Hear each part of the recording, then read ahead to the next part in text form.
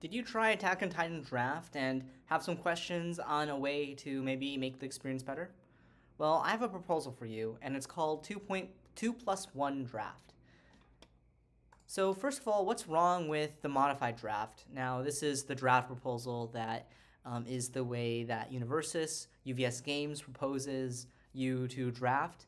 And just as a quick recap, modified draft is where you can draft any card regardless of symbol. Your characters basically all have the infinity symbol.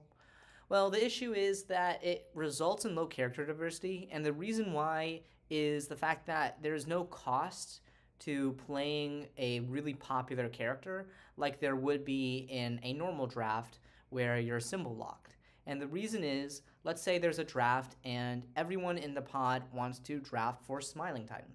Well, in this case, you would see a scenario where in modified draft, most of these Smiling Titans can make very compelling legal decks, whereas in a draft where symbols matter, they're going to be competing over a smaller section of the entire card pool, so they're not going to get the cards that they need necessarily as easily because they can't just run an 8 diff that's not on symbol. Another thing is, it is very similar to Sealed. A lot of the times you play Modified Draft and you're picking basically a pile of good things that are just good rather than synergistic things because you're not caring about a specific symbol, so you don't have to make hard choices about a symbol that you're not looking for. And so you can just take the best cards from every symbol and run a pile of good stuff. And this just feels very similar to Sealed because if everyone's doing this similar thing, then it's just like you open 6 packs and you didn't have to go through this whole process of drafting to get your pile of cards. And finally, I think this is the most compelling reason. Because of a card called Bearded Titan, a lot of people were kind of scratching their heads and wondering what was up with Modified Draft. Because there's really no point to ever play Bearded Titan in Draft because every symbol has the infinity symbol in Draft.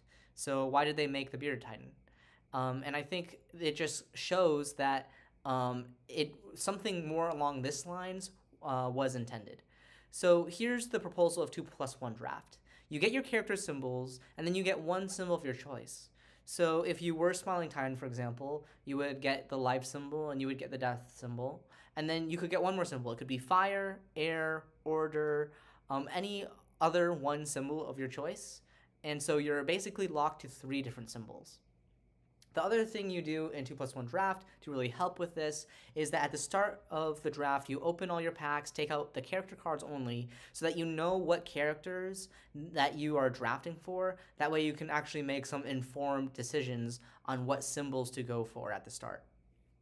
And I think that opening all the characters up front also helps in modified draft too. If you aren't really a fan of the 2 plus 1 idea, it was still something that I think if you're opening all your characters, you just have a little bit more information about exactly what you're going to be playing.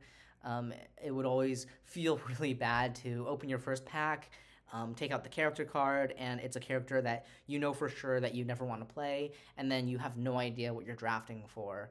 And maybe the character you want to play is in your 6th pack, and you don't know that until you've done 5 rounds of drafting. And I think this is a great way to actually avoid that. So the reason I think this is more along the lines of what was intended is because of the fact that Bearded Titan exists, and I think that the issue that UVS Games ran into probably is the fact that a lot of people weren't able to make legal decks, and that was a big concern of mine with this idea, and so I tried it with my locals, and our results are as follows. The draft felt more like a draft where people were drafting certain symbols and they weren't just drafting whatever the highest, the best card in their card pool was, but they would open their pack and kind of select a couple symbols. And they were able to pivot too if they felt that one symbol was wide open and no one was drafting it. And so that really allowed for some people to go in there and capitalize on other players not drafting a symbol as much as maybe they should have. And at the end of the day, everyone out of our 9-player draft was able to make a legal deck. So that gives me a lot of confidence that if you go and play 2+1 draft on your own, you're going to be able to make a legal deck. And I think this solves the issue that EVS Games was trying to solve by making every character have the infinity symbol, which is you can play a legal deck because you are going to be drafting enough legal cards to include in your deck. Just because of all the flexibility that the 2 symbols plus 1 additional symbols gives you. That's all I really had. So I just wanted to just say, if you do try this, I hope it goes really well, and I hope you comment below if you try it, and let me know how it goes for you. Anyway, that's all I have. So thanks for watching, and see you next time.